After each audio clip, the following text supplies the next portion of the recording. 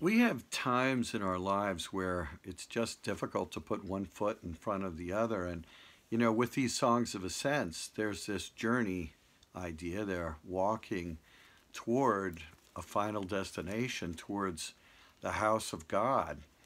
And not every step along the way is going to be easy. Now, what we need to do is to remember the faithfulness of Almighty God. And that's where Psalm 126 is particularly apropos. It starts this way: When the Lord restored the fortunes of Zion, we were like those who dream. Then our mouth was filled with laughter and our tongue with shouts of joy. It's remembering something from the past. And Zion, of course, is the city of God. So we're remembering that there's been some prior moment that was difficult for the city of God, but the Lord himself restored the fortunes of Zion. And when he did that, well, we were like those who dream. It's like we woke up and we thought, look at this. Could this really be? Am I dreaming?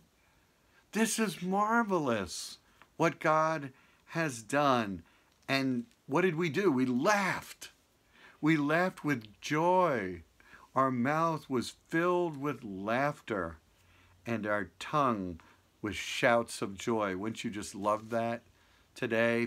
Maybe something you're just longing for and you think there's no way that could ever happen. And then there it is right in front of you. Well, if you have something like that in your past, if Israel has something like that in her past, she can refer back to it, and then you move on with other good thoughts. Then they said among the nations, the Lord has done great things for them. So even those around, maybe the surrounding nations to Israel, is looking at the restored fortunes of God's people, of the city of God, and they're talking among themselves, saying, wow, the Lord, the God of Israel, he's done great things.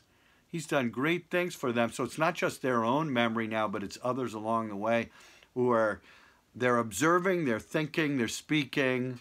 And then Israel comes back into the psalm and she agrees, the Lord has done great things for us. We are glad.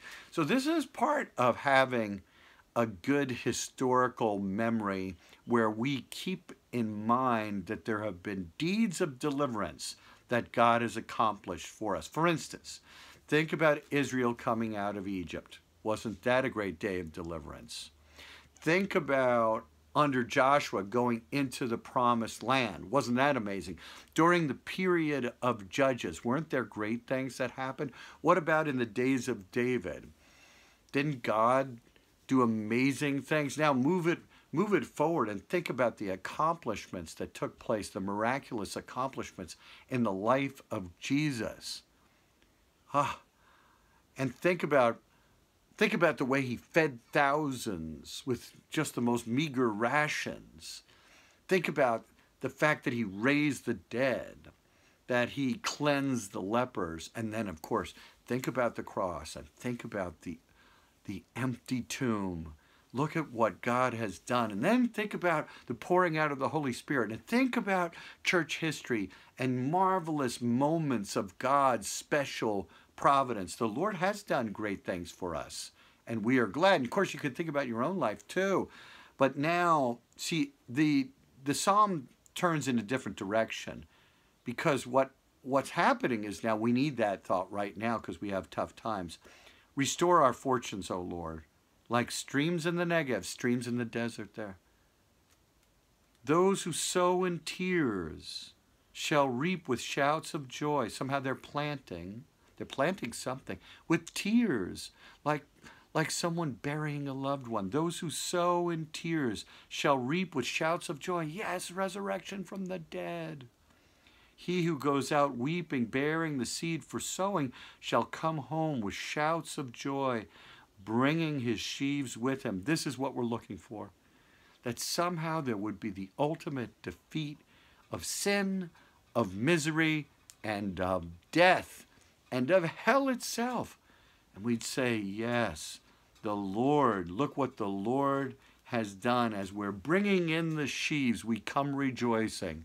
Like this is a great psalm of faith. It's a voice of faith at a time of great need, and we're going to need psalms like this. Father, thank you that along the journey towards our heavenly home, you fill our voices with songs of gladness, where we're reminded of your great acts of deliverance for us. Yes, we are glad, and we thank you. In Jesus' name, amen. Blessings, friends.